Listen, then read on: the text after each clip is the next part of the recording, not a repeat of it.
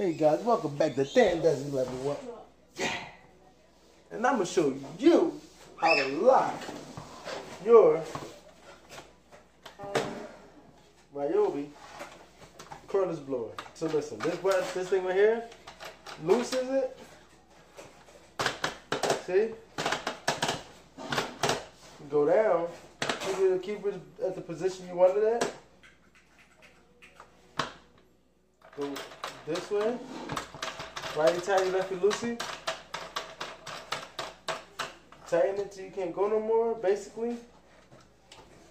Not over. I don't over tight it. Boom, like that. Now look, it won't lift up. It won't lift up, but you could just. That's the blower. That's the button to start it, and this is the turbo to make it go faster. Like, and that's it. Now have it.